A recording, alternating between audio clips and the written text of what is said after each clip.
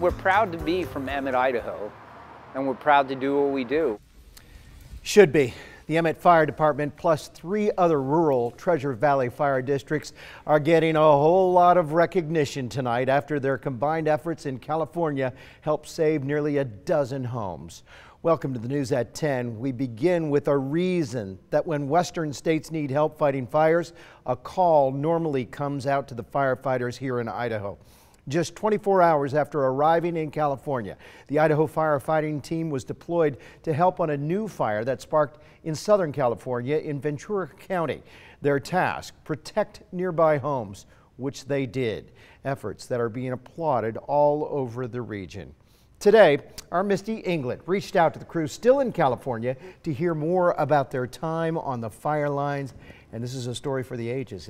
Oh, it absolutely is, Mark. Now, when we did the story last week on this Idaho crew leaving, you'll remember they were just excited that they had enough crews to be able to send, and they were hopeful that they could help in any way. Now tonight, they're really putting Idaho on the map.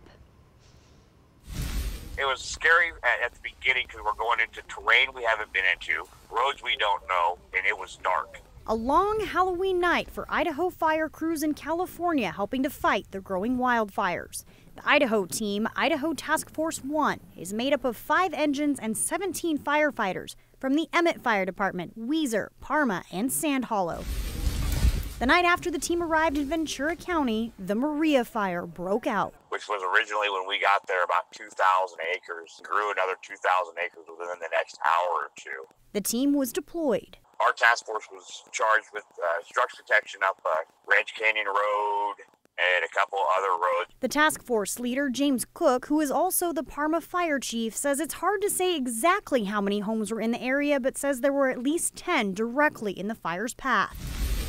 The crews had enough time to put in some sprinklers around one of the homes to protect it, but with 30 to 50 mile-per-hour winds, there wasn't time to build fire lines around all the homes. So Cook says they divided up and fought the fire directly. We just prepped it with hose and made sure we had water and made sure the guys were ready to go.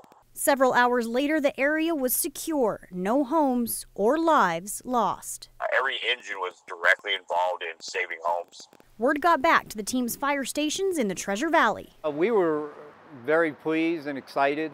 The Emmett deputy fire chief says rural fire departments don't always get a lot of hands-on structure protection, so they were proud to be able to show what their crews are capable of. So when these small towns get together, I think it's phenomenal that we get recognition. Whether it's back at home in the Gem State, we get to save someone's personal property, their lives. That's what we're on this earth to do. Or on the fire lines in California. Oh, I'm super proud. I mean, I don't think you can put it into words what it means to these guys. There's a lot of pride in Idaho's firefighters tonight. The job they did was incredible.